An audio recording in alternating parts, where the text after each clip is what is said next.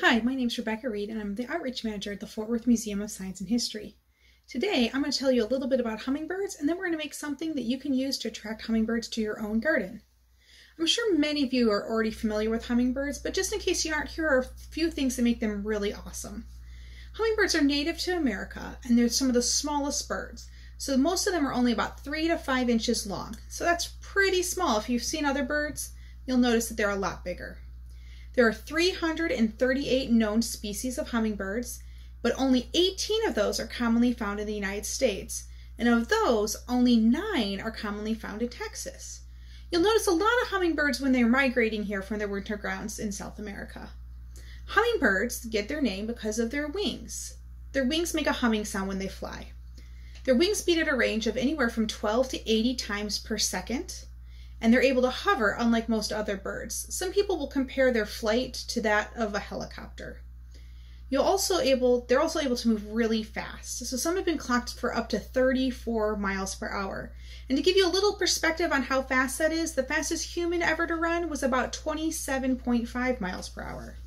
So the hummingbirds are a lot faster. The metabolism of a hummingbird also is really interesting. So in order to move that fast, they need a lot of food and they have a really high metabolism. And they can slow that metabolism at night when they don't have food and when food's not readily available. And so they enter a hibernatory deep sleep state called torpor. And this prevents their energy reserves from getting too depleted. And that way it's not falling to like a critical level where they're in danger. And during that nighttime, their body temperature will also fall. It'll go from 40 to 18 degrees Celsius. And their heart rate will fall too, and it'll go from over 1,000 beats per minute to only 50 to 180 per minute. And the last thing I want to talk about is how hummingbirds eat. And this is actually some really cool information about them. They eat half their weight in food every day. And so while most of us realize that hummingbirds eat nectar from flowers, they also eat bugs. A lot of people don't realize that. The protein helps them build muscle mass, and they'll return to the same flowers year after year as they eat. So they have the ability to remember how long it takes each flower to refill with nectar, and they'll remember every flower that they feed at. So that's some really good memory. Now we're going to make something to help you attract hummingbirds to your yard. Now we're ready to make our hummingbird feeder. So for this project, you're going to need a canning jar, and ideally you want one of the smaller ones. Then you're going to need the ring and the lid that it comes with, a red file folder, a Sharpie, some wire, a hole punch and scissors to make the top, and some wire cutters to help you make the hanger. So the first part we're going to do is make the hanger today. And so we're going to first make a loop of wire to go around the base of our jar. And so this is the part that's going to hang it up. So you just want to cut a piece.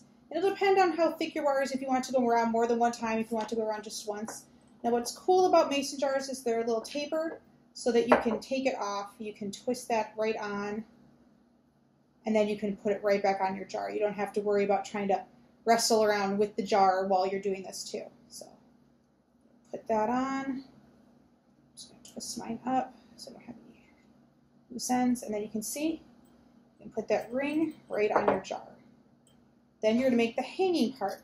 And now depending on how you're going to hang your feeder, you may need a longer or shorter hanger. I'm going to make mine about like that. So give myself a little extra so that I can have some wire to twist around at the end. And so what you're going to want to do, once again I'm going to take it off, you're going to want to get it on there, and you want to have it on opposite sides. So if your wire ring was a clock, you'd want to make sure that you put your wire hanger on at 12 o'clock and 6 o'clock. And you want to get it there kind of tight so that it doesn't, see how it can slide around? You want to stop it from sliding around. And so this little wire bit's really helpful for that. And then I'm going to put my 6 o'clock side on, and we're going to do the same thing. We're going to kind of thread it through those wires so that way it doesn't slide around on the jar. And that way the jar won't tip over. Like that.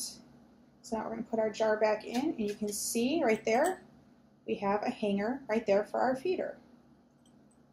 There we go. Fine tuning there. We can get it so it's.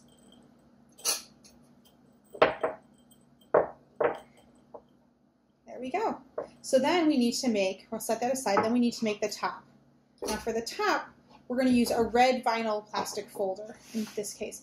If you don't have a red vinyl folder, you can use a red plate or plastic plate or a red plastic cup or anything else that's red plastic. The reason we use red is because while hummingbirds are attracted to all different kinds of bright colors, red is one of their favorites, and that's why you'll see lots of commercial feeders are made out of red plastic. So we're going to take our lid and we're going to trace it on the red folder. In this project, we don't actually need the lid for the final project. We just use the lid as a template while we're baking it. So we'll do that. You just can set that aside. You're not going to need that at all. You can save it for when you make jam or pickles or something with your other jars. So then you're going to cut this out. I'm going to cut it out just a little bit here to get all the extra bulk out of the way. You can see what I'm doing. So you're going to cut it right on that line. And you don't have to be super precise. It needs to fit in the metal ring, though, for the jar. So you want to make sure that you're precise enough that it works there. Obviously, though, if you have a folder, you've got a lot of extra in case you mess up. So once you've got your ring, then what you're going to do is you're going to punch a few holes in it. I'm going to do about 5 or 6.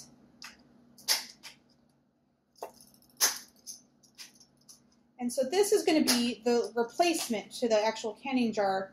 Instead of using the lid that came with it, we're going to use this. So you can see, I've punched my holes, and then you'll just put that right inside that frame, right there. And then you just twist, gotta line up the threads, twist the lid on, and you can see right there is a hummingbird feeder. So you'll fill this up with the hummingbird nectar. You can get commercially prepared hummingbird food, or if you want, you can make your own with sugar and water. Once your feeder's full, it's ready to hang up outside. Pick a place that's out of direct sunlight and near somewhere that the birds can find shelter. If you already have hummingbirds in your garden, feel free to put it where you normally see them feeding off your flowers. Also, make sure it's somewhere where you can see and enjoy the fun hummingbirds. I hope you enjoyed learning about the hummingbird, and you have the opportunity to watch them in your own garden. We'd love to hear from you. If you have any questions or topics you want us to cover, please email us at questions@fwmsh.org. Thanks, and see you next time.